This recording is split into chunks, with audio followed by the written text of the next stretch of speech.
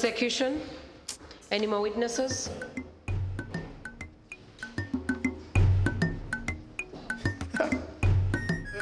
Prosecution will call its second witness. This is Miss Katemba Maggie. Oh, Mama Maggie, Auntie Maggie.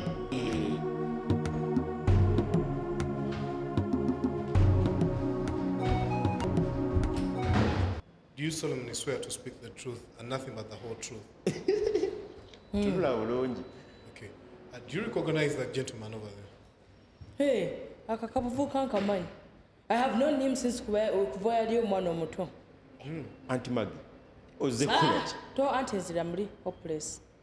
Could you just briefly describe the incident that led to his arrest and the reason as to why we are here? Nedda? I beg your pardon? Nedda, stretching this one. Zenze baka kasobo, oh, we are one much of war. For example, what you are with Jaja, I name like a Chinana. Oh, your Musidia Mukuna Mugamba, Mbuno, Jajawe, Omkaza in Nakachinana, Muna Mukubide, Bam Kazmularu, near getting up very excited. Nasa you come with Jajoya Mukubide? Nia Yamu missing, isn't it? She was missing her grandfather. Ola and Suju? Now, for example, Auntie Maggie. Uganda. I think I might put in Senate as it. Yes, you understand a Tajazitia. Namuyamba. What when this smart? Agenda wants to stand. Now I have no quavaka. Never quite heavy get as if I got the butter. That's so I could just watch that. What's your pie is Auntie Maggie? So,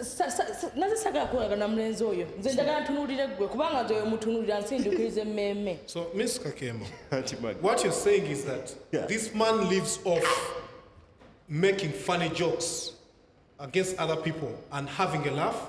Hey! I could have been telling you when I was on Buno between me. I just a casting or Kuniza.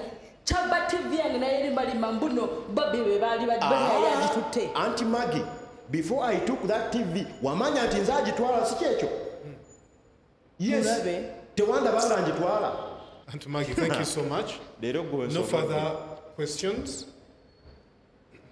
The defense may cross-examine the witness. Auntie Maggie, why are you really here? Doachi was the Kkooti. Nzakula against you now, Muyayi, Ngolo Mutumba, Ngabo say Chitaka Sabanangi. Are you sure? Hey, Chikakasa, are you sure? The church and so on. Your worship. Oyo, Mcharo is Mulese Chitofa, Mazwama Tof. There is one time she got into a house. Nakavira suitcase yo Mari and Goy. Ngengoes is not a zirimu. Namulimungoes babies Avana Bato. So she decided one time I know taking a revenge. That's why she's here. Category goes to a Charlie magazine. But I've tried so much of proving out since your college, you know, Wagano Kukiriza. Oh, the kids of Kukizam Gwatch College. Auntie Maggie, Olinga Mama Wangi. There is no way I can treat you like that. What is that? Kunangiram, you know, Nina Masava Gafi. Auntie Maggie, the Kanawe. Togenda, yo. The reason as to why she's here is just that. Nenga since by no Kusiba. No further question, Your Worship. You can step down now, madam. Auntie Maggie. Okay then. With those remarks, it is my view that the prosecution established a prima facie case here. And that means that the accused person has a case to answer. Do you have any witnesses? Yes, Your Worship. Call them to the door. Defense calls its one and only witness, Mr. Emmanuel Katemba!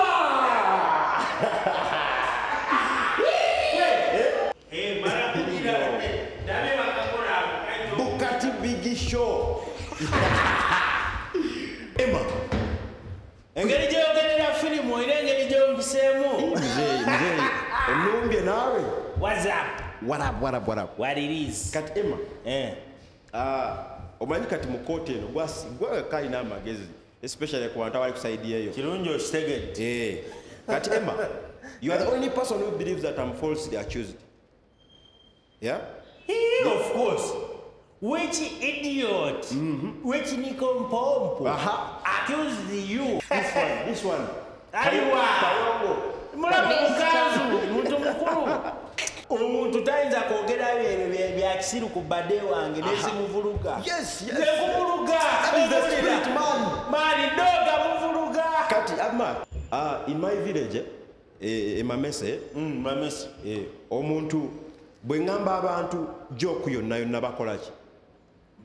Tebakutwalangako serious. Thank you. Yadde okuseka okumanya jokozo ziri tragic. Obuliro kya jokantu ne bataseka. Emma, gwe weerese. Gwe weerese. Agwambuziza. Okay. What is the only way that people believe what I say?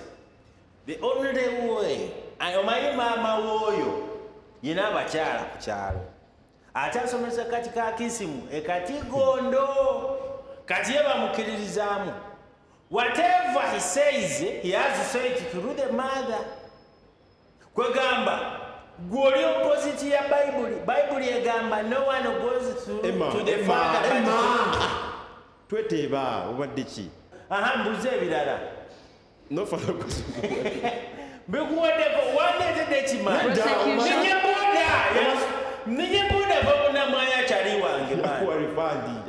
Prosecution, it's your turn to cross-examine the witness. Mani chali yesaze ekizibaawo. Bino babitanga lumbe luninze. Emma. Yes, just one question for you. What's up? If Mr. Matov is known to be a liar, don't you think this joke went too far? Which joke? Joko yali ebulamu. Nze joko naba yali ebulamu kyali wange. Teyagifumba omanyi. Mulire. On my village, nze nagisooka ogigezaako. Netekwata. Ninga kati kyali wange ono ye wabagiriddemu eyinza okukola. Tiyabulamu tewagikola nga enagamba. Olaba agula obumaaso. Ebulamu. Your Worship, I guess their statements are enough to show that they did cause chaos and they are jokers. They are not serious characters. I think the prosecution has done enough to prove beyond reasonable doubt that the accused indeed committed the crime he's on trial for. Thank you. Hey, man. You can step down now, sir.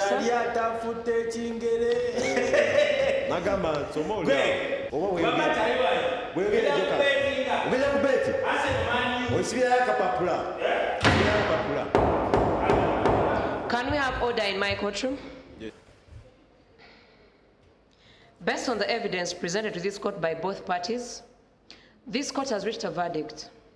Mr. Matovu John Mary, court hereby finds you innocent of issuing false news to a village of Namawata on account of publication of false news contrary to Section 50 of the Penal Code Act, laws of Uganda.